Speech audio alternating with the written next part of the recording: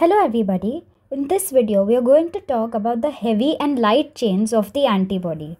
So let's learn the parts of the antibody.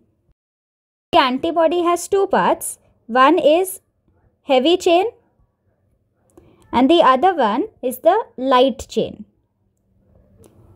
The one in blue is the light chain while the one in green is the heavy chain. Let's talk about the classification of the light chain. We can have two types of light chain. One is kappa and the other one is lambda. We have 5 types of heavy chain. First is gamma. Second is alpha. Third is mu. Fourth, epsilon. And finally, delta.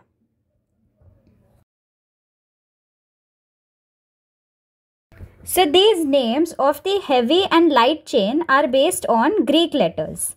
A trick to memorize all the heavy chains is the word gamed.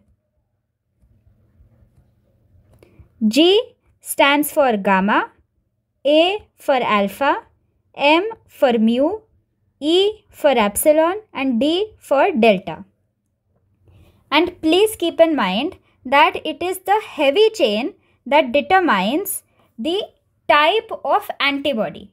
Hence, in humans, we have mainly 5 types of antibody: IgG, IgA, IgM, IgE and IgD.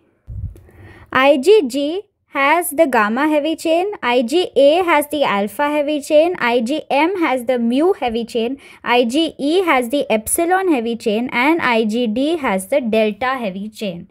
So this is an overview of the structure of the antibody. I hope this video was helpful. That's all we have for today. Thank you.